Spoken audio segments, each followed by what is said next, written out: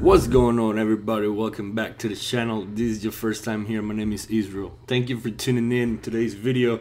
I just want to make a quick watch list for you guys for stocks to watch tomorrow. Okay, so I got 3 tickers: BBIG, ATER, and NURO. Start with BBIG. Let's get right into it. This is the max chart.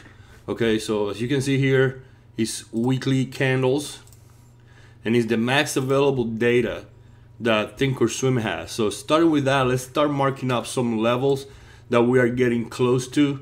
So we got this. Let's mark this candle right here. Let's mark this area. Let's make it a 9. Let's mark this wick 960, and then this is the all-time high 1163.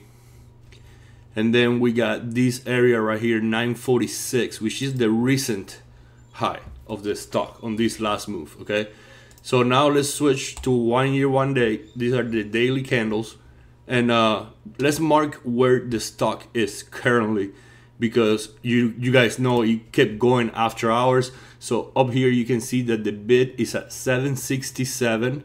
So let's draw a little line right here at 767.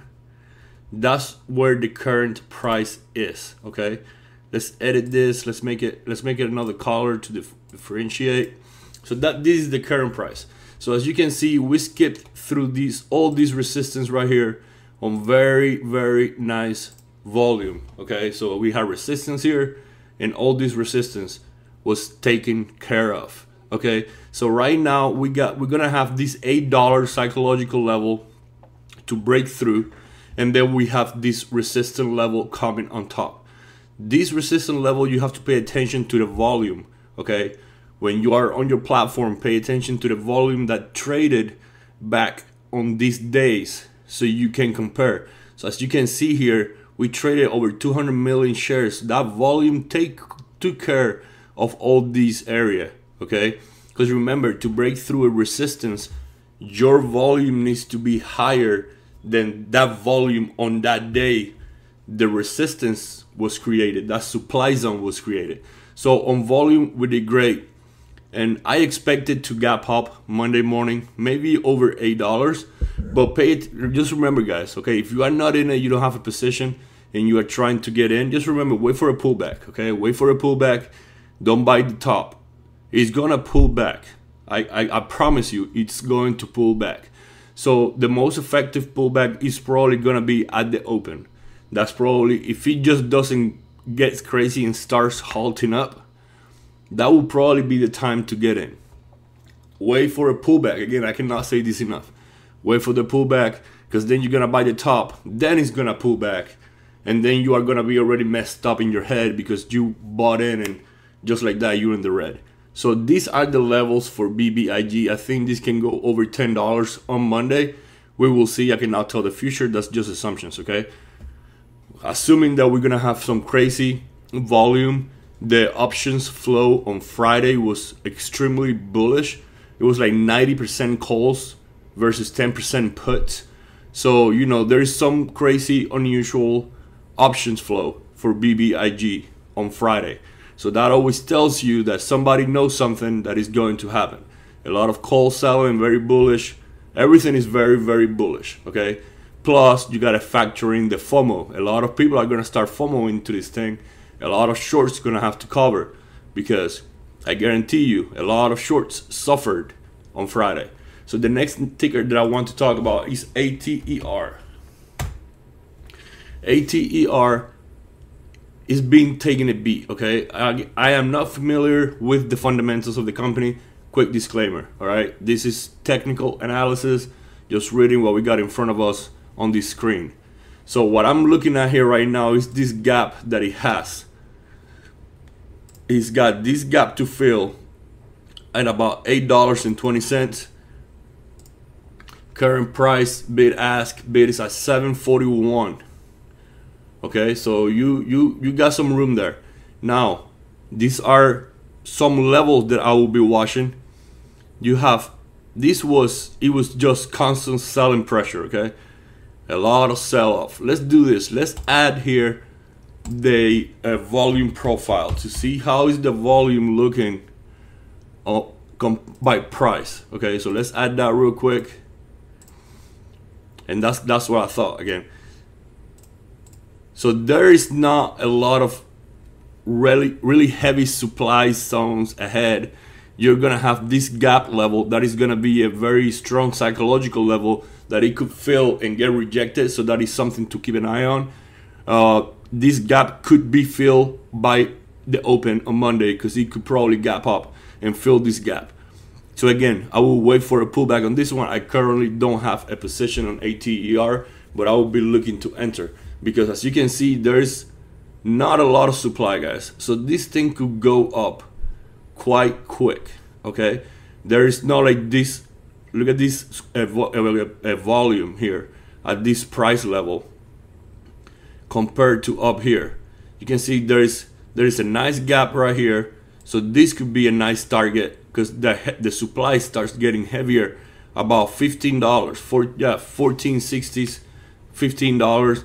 That's when we start seeing some supply built up here. From all this, it was resistance here, it was support here, and it was resistance here. Okay, so that's why you have this massive supply area right here, because you got a bunch of back holders from back here. Okay, people that buying the dip and it kept dipping. That's exactly what happened here. So this area, this $15 area, is gonna be hard, but again, we are kind of far from there. So I will be looking at the $10 psychological level, and again, I will be looking into a rejection once it closes the gap. I would like it to get rejected a bit, and that's where I would open a position, a starting position. Give me myself some wiggle room to add into it. And of course, it's gonna depend on the volume and the price action come tomorrow. Okay, so ATER, keep it on your watch list. And the last one is NURO. I do have a position on NURO. Again, this is we already seen what it can do. Not a lot of supply ahead, a lot of shorts. I think last thing I read, about 40% of the float was short.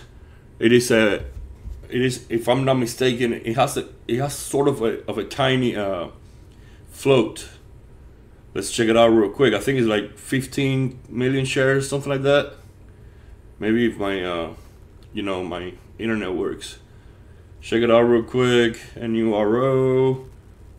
Okay, 5 million shares in the float, guys, and about 40% is held short. This thing could go nutty, and this is why I liked the most about NURO on Friday. Okay, so let's look intraday and let's look at 10-minute candles.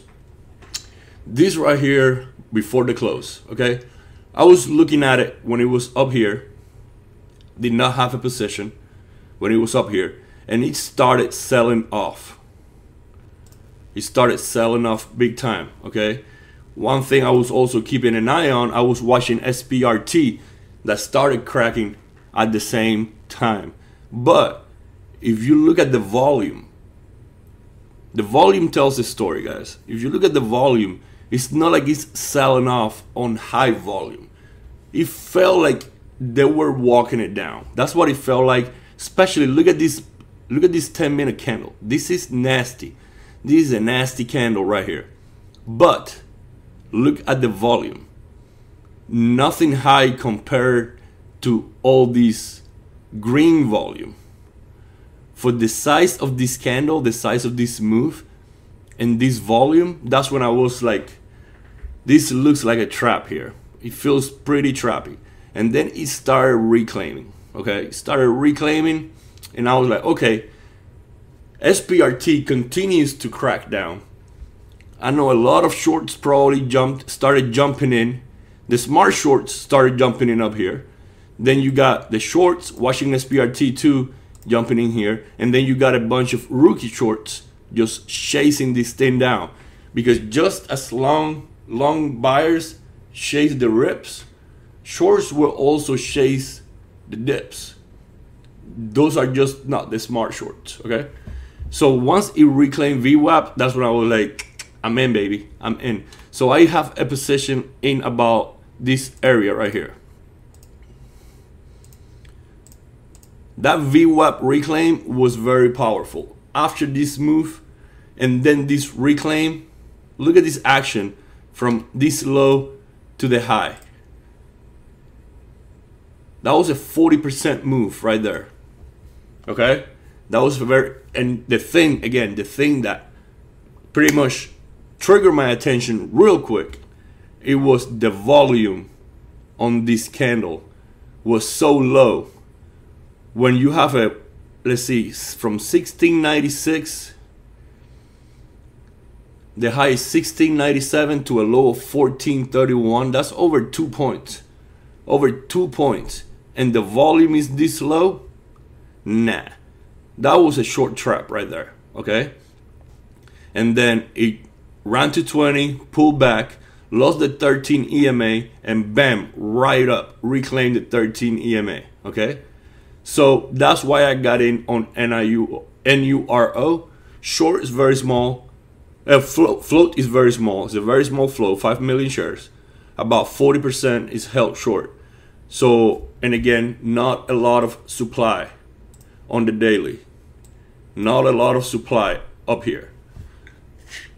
So it could easily put one of these numbers. And I am not saying it will. And again, I will say this. Don't buy the rips. Wait for a pullback. Watch the volume. Watch the price action.